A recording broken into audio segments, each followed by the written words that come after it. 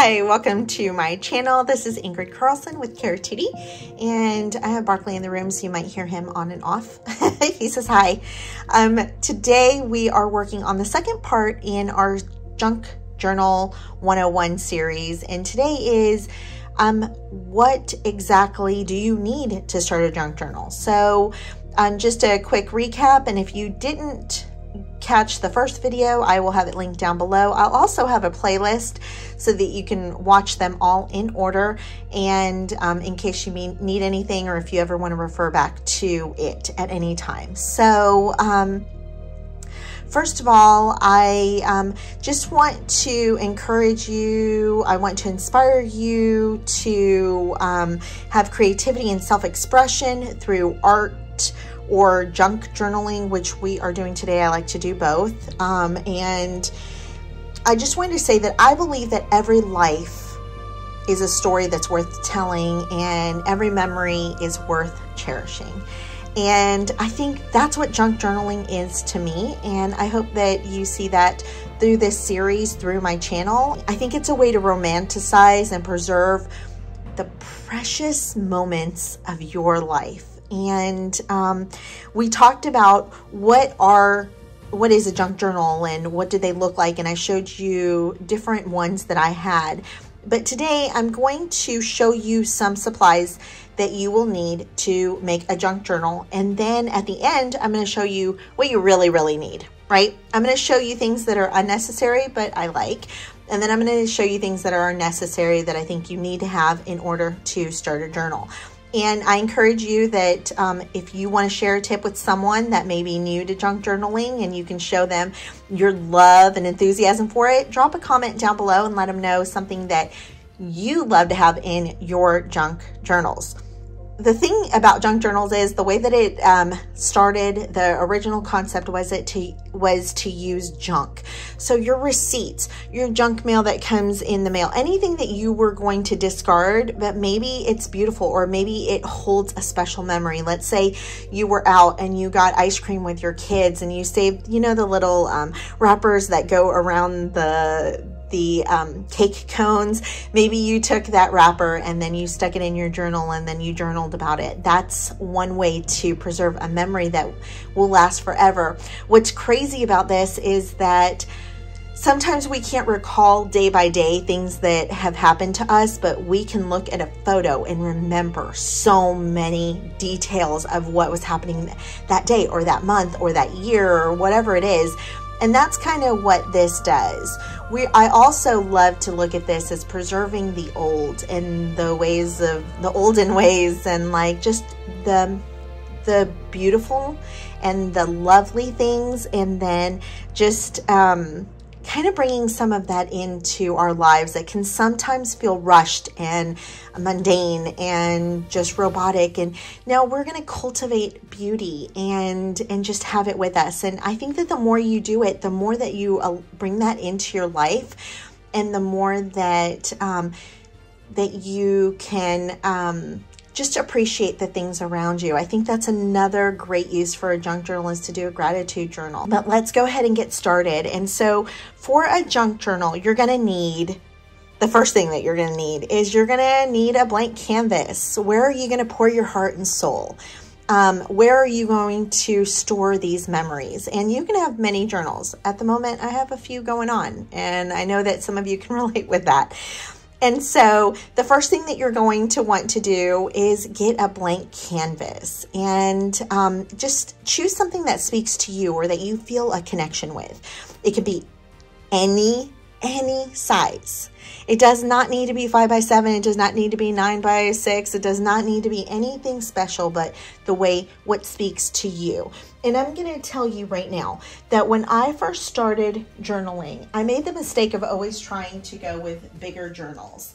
And then I wouldn't follow through because you have to fill up a lot more space in a larger journal. So I'm going to show you here. This is kind of a junk kind of art journal crossbreed. But I'm going to show you the real estate on this page right here is a lot smaller than the real estate on this page.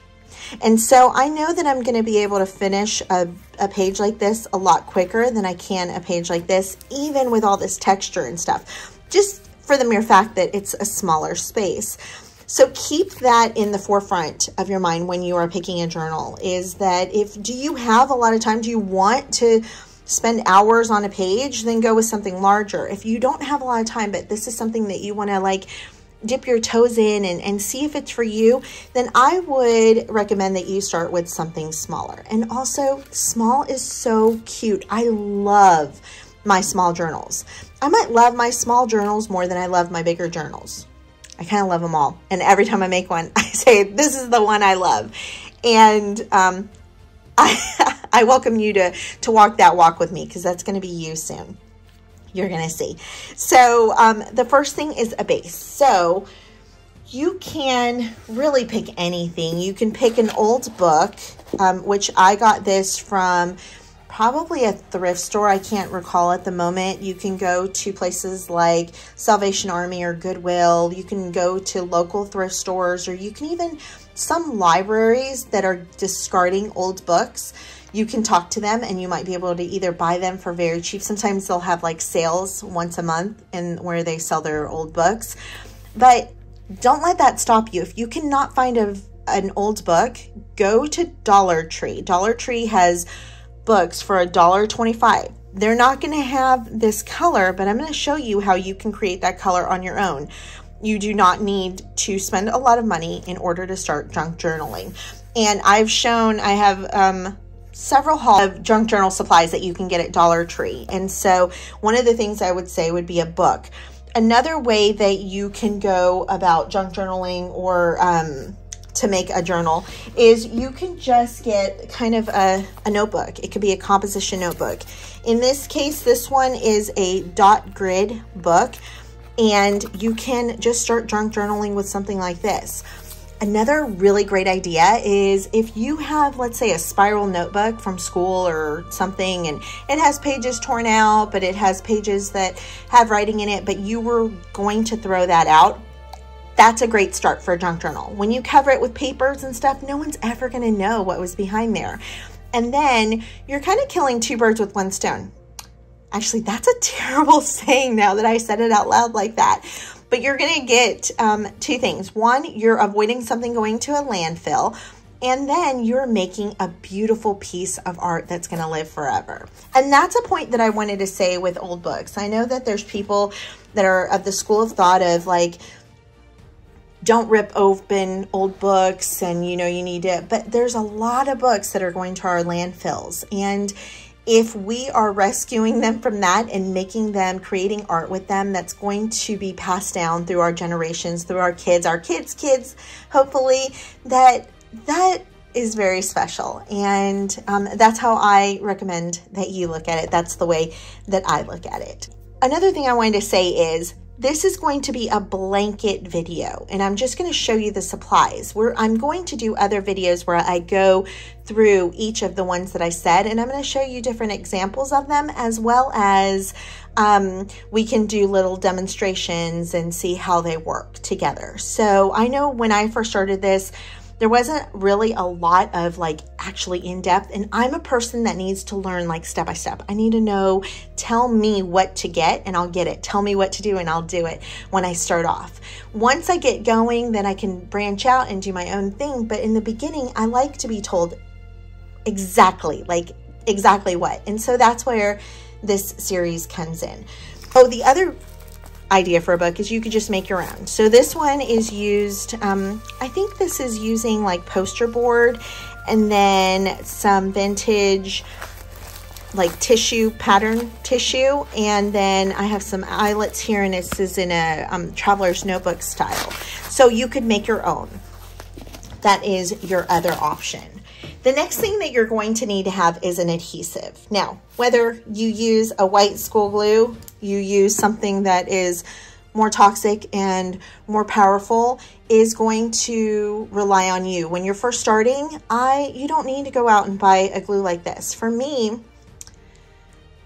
I use something like this because I know that it's going to last, and the last thing that I want is a book to fall apart, even though I'm sure that with extreme temperatures that could still happen even with the greatest adhesive, but I'm going to try my best not to have that happen. But there's a lot of different glues that you can use. You can do wet glues, or you can do dry glues. You can do glue sticks. You can also do this double-sided tape, which is really more for, I use this for spines or for something that's very heavy that I need to give it some extra support, because this is really strong. So you don't need this right off the bat, but this is something that I have in my arsenal. Another thing I wanted to talk about as far as adhesives is washi tape. Although washi tape isn't necessarily a glue, it can hold papers together in something that you may have heard of called a tip-in, where you take a piece of paper and you tip it in using this tape and it kind of flips. Washi tape, if you've never dealt with it before, it is almost like a paper tape, or maybe it is a paper tape, and it has a almost waterproof feel to it. And the negative to washi tape is the adhesion on it is not great. You can always peel it up. So I always suggest that you use a liquid glue on underneath to kind of give it a little bit more support. Another thing that for me is a must-have is a stapler. Now, I have this stapler that is from Tim Holtz, and it does tiny little staples, and it's adorable. And if you've never seen it before, I'm going to show you. That's just some scraps that I have laying around. And see, I have this little guy. So like, let's say I want to layer these pieces. He's not all cut out, but we're going to pretend he is. Look how cute that little staple is, and it's adorable. Not only is it holding your pieces together, but it's a decorative ornament that goes on your page that I think is really cute. You do not need to buy this. You can also get a regular stapler, which I have as well. And then what I like to do is I like to get these fun, and this is the regular stapler. I like to get these fun colors of staples. And I bought it originally for the golds, but I've been having a lot of fun using this fuchsia color, and I'll show it to you here. And that's just a lot of fun. Another thing that I think that you need for your junk journals is going to be scissors. Now, what type of scissors you use is completely up to you. These are the ones that I use on an everyday basis. You can kind of see for size-wise, they're not too big. Scissors can range in size and in industrial strength and everything else. You can also get some small ones for doing fussy cutting, which means you're just cutting around intricate pieces, kind of like that boy that I just showed you. So when you're getting in the creases of all this, if you have a little scissor to do that with. I do it with these scissors, but I know a lot of people that like to use the little ones. And like I said, I'm going to do a video about scissors, about the glue. But this is just kind of giving you an overview of the things that you are going to need, both frivolous and necessary. At the end, like I said, I'll tell you the nitty gritty, what you have to have. Speaking of scissors or cutting or anything like that, one thing that I love to have on hand is a ruler. And I like having a ruler on hand because I use it kind of like you would use scissors. So to cut a straight edge, you can either do it this way and pull it up and cut that, or you can cut it this way. Okay, that was a blooper. That paper is really delicate, so you can cut it like this and cut your pieces. What's really great about using a ruler for cutting is that it's giving you, see this like kind of deckled edge? So it's not straight, and it gives it more of a lend to a vintage feel, which is really great. Another thing is, for me, the ruler doesn't get lost as often as the scissors do on my desk when I'm creating and I have like a mess going on. And so that's something that I like to have. If you are making your own journals, you're going to need something called an owl tool. And I'll try to list all of the materials that I'm talking about today in my Amazon storefront, which I'll have linked down below so you can take a look at it, even if it's just to get ideas. And the way that I would suggest going about this video is, at the end, I'm going to tell you what you really need to have. Like, it's just going to be the nitty gritty, the like bare minimum to get started. All the other stuff is extras. And so any of the other things that I might have in my Amazon storefront or that I've mentioned here, you can always write them on a wish list that you can put in a pocket in your junk journal.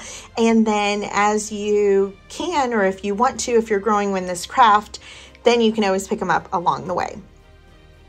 This little tool, you can see, has a very sharp edge, and it is used to make holes inside of or on paper. I have this little piece of ruler that I've cut up, and so I'm just going to demonstrate here. And when I push down, oops, I pulled up, but you can see it made a little hole. So when I am working with a handmade journal, I use this to cut my holes to do my stitching to hold the journal together.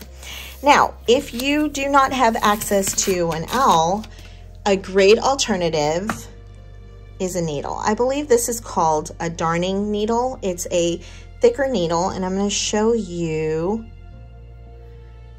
the size of a regular needle for comparison. And you can see how much thicker this is. And so you can always use something like this, and it has a semi-blunt end to it. It's definitely not as pointy as something like this. And you can use that for making your holes. I also like to keep my needles, just a little tip, on a scrap of fabric, and it's a lot less likely that they'll get lost on my desk, because they do get lost.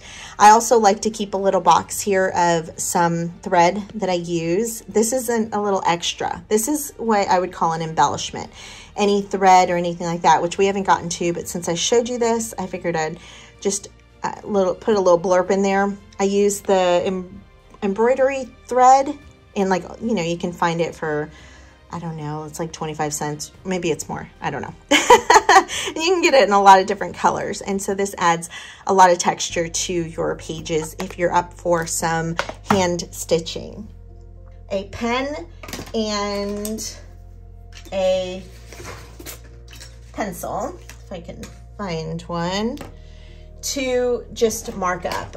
You can use any kind of pencil. I like this pencil. It's one of like the kids learning pencils when they're learning how to write when they're young. But I love the way that it makes marks for art, and so I just have it always on my desk.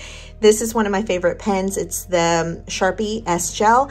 What's really nice about this pen is that it doesn't smudge. So, and it's a gel pen, so I can write, and then and I'm pushing on it, and there's no smudge. That you could get is a paper cutter or paper trimmer. And so what this is, you put your paper here. And I know that most of you know how to use this, but I do want to do this series for beginners as well if they don't know. So you put your paper down, and you actually want to start with this in the middle of the paper, especially if you're using a thinner paper so it doesn't buckle it, and you just cut it, and it cuts like a straight line. For me, I don't seem to work well with this, and I never cut it in a straight line, and so I don't reach for it that much. I'd rather use my ruler or scissors. What I tend to use this for, this one is from We Are Memory Keepers, and it had in here this little bone folder, because you can use these little notches for scoring. And this is a really thin piece of paper, but I'll kind of show you. So scoring, it's almost like a folded line. I don't know if you can see that. And then it just allows that fold to happen a lot easier and like smoother. What you would do with your bone folder as well is then you'd burnish down the sides like that, so that it makes a really crisp fold. So this is kind of an honorable mention.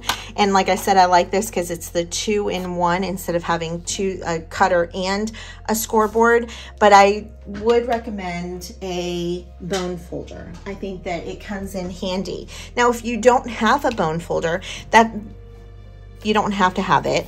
You can actually use the end of your scissors to get a really sharp line as well.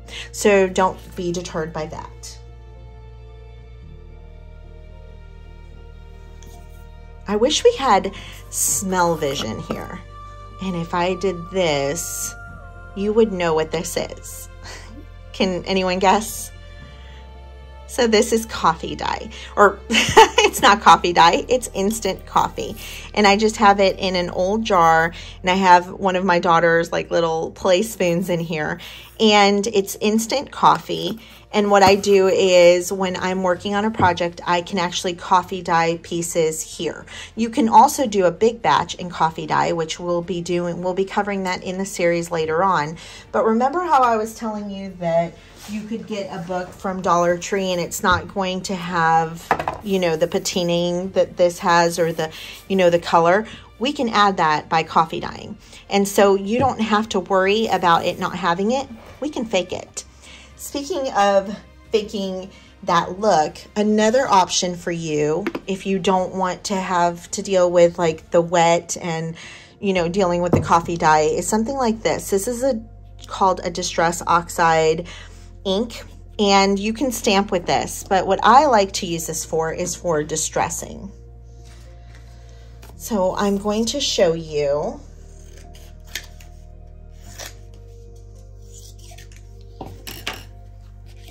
That I have this just piece of file folder, and if I wanted it to look more vintage, I'm going to take this. This is a foundation makeup brush, and I'm just going to rub it along the edges. And what's really great about this brush is that it gives you a really like smooth transition into the color. And look how quickly we just stressed that, and so now it looks weathered. You can also bend it and weather it in different spots. And I also like to take this and rub it on the edge. That was a little much, but rub it on the edge, and you can see there where it gives me that like darker line, so it looks like it's vintage paper even when it's not. But again, this is more of a luxury item, whereas you could just do coffee dye, which is going to cost you very little. And I think I got the coffee from Dollar Tree. If not, you can find it at like Walmart or Target or any of those stores. So it can be lace, it can be ribbons, it can be different trims, any of this stuff. It's what we call embellishments. And an embellishment is just going to add more personality and charm to your journal. It's going to make your pages pop and just look a little bit more custom. And it's kind of the icing, right? It's the cherry on top. It just gives it that little extra finished piece. But don't worry, this is some lace that I got from an estate sale, but if you can't get your hands on it, you can always take a lace like this, which is white, and you can either coffee dye it, or you can add some distressing on it. I'll just do this really quick and show you the difference.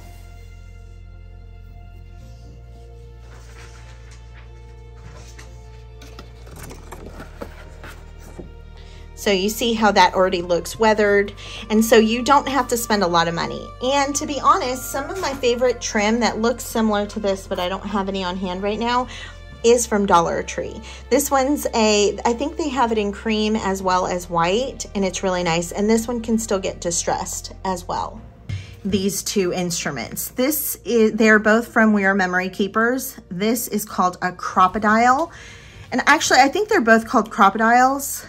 This is for setting eyelets, which I showed you right here. This is an eyelet right here, or these right here. And it cuts, you can punch a hole in this small size, which it looks like it's 1/8. And then this is 3/16. And then once you cut the hole, then you can set it. There's like this little tool moves around and you can set it. You can also, an alternative for this would just be a hole punch that you get at Dollar Tree, where you can just punch holes. It's just going to be the one size. I think if it's not the 3/16, it's close to that size, and it's the standard hole punch that you see like for notebook paper. This is it's called a corner chomper, and all it does is round your edges. So I'm going to show you. You just stick this in here, and so you can have rounded edges, which just gives it a nice touch. The one side is 1/2 inch, and then there's a 1/4 inch. And I think they make different variations of both of these tools, but these are the ones that I have on hand. Something else I love to have on hand are these clips.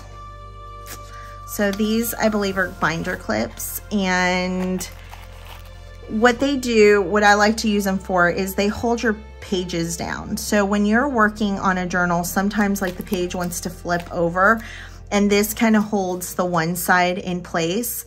It also just looks cute, doesn't it? I'm going to show you, there's different sizes of them and different types that you can get, but they have this one. They have all different, even to like little tiny itty bitty ones. And then they also have these that you can find at Dollar Tree, which I like to use as well, or these, which I think these are called binder clips, and you can find these at any office supply or in the office supply section, and I believe Dollar Tree sells them, I think. I'm not 100% sure. They will work on the same thing, and depending on the size you have is how much paper you can, you know, sandwich in between them. But these are something that I use a lot, that I reach for on a probably daily basis. This little tool I get asked about a lot. It's from Making Memories, and it's a distress tool. And so what I use it for is distressing the sides of my paper so that it looks weathered and torn. But you don't, first of all, I don't think they make this anymore. They make another one, I believe it's by Tonic or Ranger, Tim Holtz, I believe. And I'll have that listed in my Amazon storefront, but it's not the same as this one. But what I'm going to show you is, if you're very careful, you can just use your scissors to create the same effect, or close to. And then you can even go a little bit more in depth and use it kind of like a saw, which I like to do. So you definitely do not need to have this. But that is something that I have in my supplies. These little guys are one of my best friends, not these buttons, but these little bulb pins. And so it looks like a safety pin, but the difference is that it goes all the way. Let me show you. Actually, I can use one of these buttons. A safety pin, you can only, it only goes to right here because it has that little like notch at the end. This rolls all the way around. So they're a lot of fun. You can find these sometimes in clothing, like on your tags when you buy clothing. But I have a link for a really good deal on them on Amazon. I believe Tim Holtz sells them as well, but they're a lot more expensive.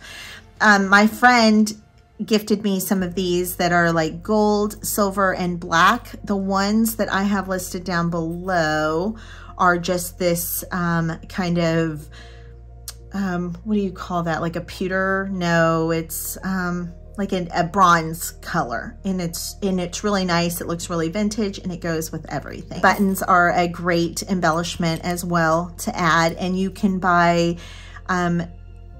like the flat regular buttons in all different colors. You can also do more ornate buttons. I believe, even though this looks like metal, I believe this is a plastic button that I had gotten in a kit. And I have like a little drawer These I got so long ago, I could not tell you. I think they were from Tuesday Morning, but I cannot remember now. But it has like all this variety of buttons. And this is another thing that just kind of embellishes your page and just takes your projects to the next level. Now, by saying that, now let's get into what do you really need to have.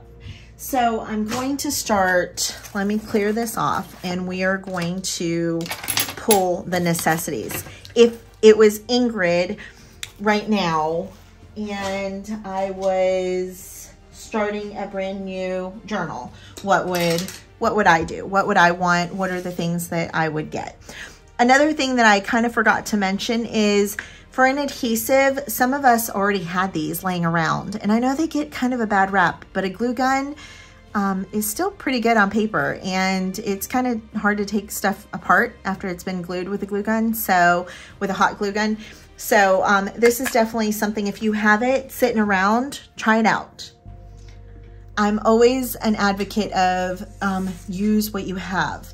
Oh, I forgot the most important part, and that's because I had it off to the side because it's my favorite. And you guys know it's my favorite because it's paper. And so what I mean by that is, like, you could get something like this, which is a paper pad. You can buy these at like Joann's or Michael's.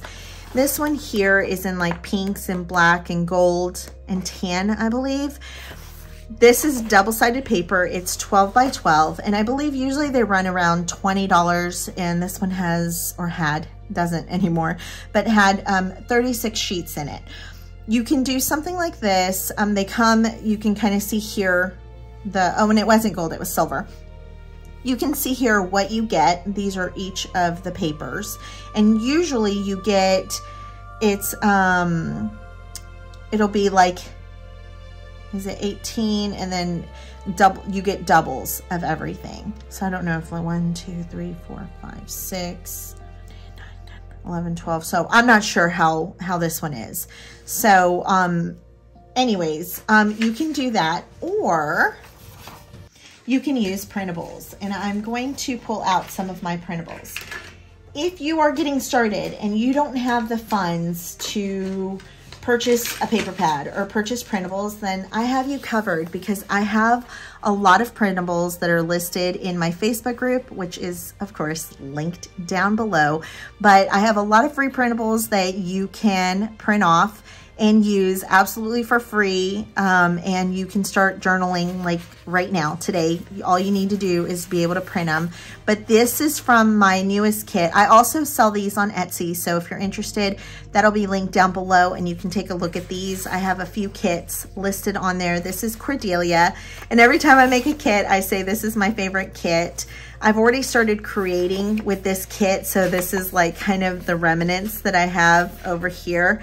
But this is like a printout of a full background sheet of paper. And so that is probably my favorite part. I feel like the printables just,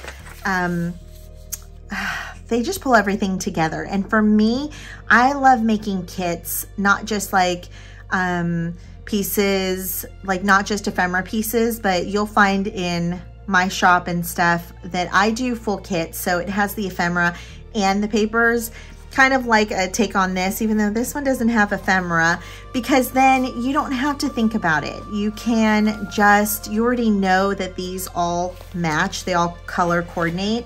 And so you can just get to the best part, which is creating. It's, you don't have to worry about everything being perfect or anything, because it all goes together. It already is kind of done for you, and then your job is to romanticize your precious moments and just to creatively put it all together. And so you could create a romantic, beautiful, visionary masterpiece that I think your kids are gonna love for years to come. So now, this time, I'm not joking, this time let's get to what supplies I think that you need. So the first thing is go and grab some of my free printables. And again, they're in my Facebook group. Then the next thing I would do for the base of a journal, if I was starting over, I would get a book. And again, if you cannot get a vintage book, then go and get a book from Dollar Tree. Then you can decide whether you want to coffee dye it to make it more vintage, which I think this is kind of a staple. It adds a lot for what you're doing. Like this piece of paper right here, it's newsprint. You know, that kind of like gray, the scribble paper that you can buy pads of. And this has been coffee dyed and it looks so nice and it gives it like just such a, listen to this. If you're a paper lover, you're gonna love that. So I would say that the coffee dyeing is something that I would do as well. If you wanted to step that up a notch, then you could get the Distress Oxide and a blender of some sort, whether it's a makeup brush or Tim Holtz sells other blenders that you can use. Let's see. I think that it is imperative for you to have a pair of scissors and a ruler of some sort. It doesn't have to be like this. It doesn't have to be in centimeters and millimeters. It can be whatever you want it to be. I actually have two on my desk. I have this clear one. What I don't love about this one is it doesn't start measuring on the edge. It measures like inside here. And so that's why I have this tape here, because that's where the measurement actually begins. So that's why I like using this one a little bit better. And also I like the metal to this as well, the weight of it.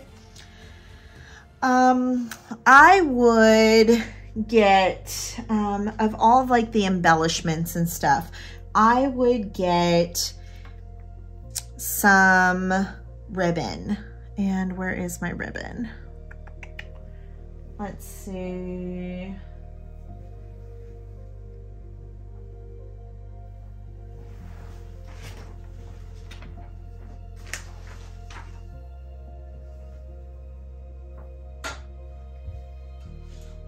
I would get a roll of this. This one I got, I believe, at Hobby Lobby, and sometimes you can find their sales. So this was $3 for 9 feet, and you can usually get it on sale for 40% off. So whatever that is. But I would start off with something like this in a neutral, either a white, an off-white, or a tan. I know they have this one like kind of in a brown color, but I would pick like more of a white color. Instead of spending money on an owl, because if you don't know if you're going to do it, I would definitely go with the needle. And then I would also get some of the embroidery floss, because you can use this for binding. You can use this for slow stitching. There's a lot of different uses for it. Another big bang for your buck is, they're called chintzy rugs, and I do not have one in front of me, but you can tear it apart and get some of the pieces to use as ribbon, and you can buy them at Five and Below for whatever, like $5-6, and then you have a ton of ribbon that you can use. Another vital part that I would say would be a pen and a pencil.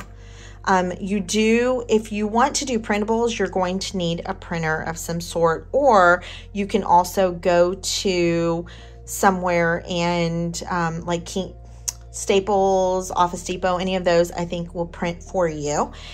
And I think I gave this a long thought, because some of you know that I struggle with glue and I'm always trying to find the proverbial perfect glue, perfect adhesive.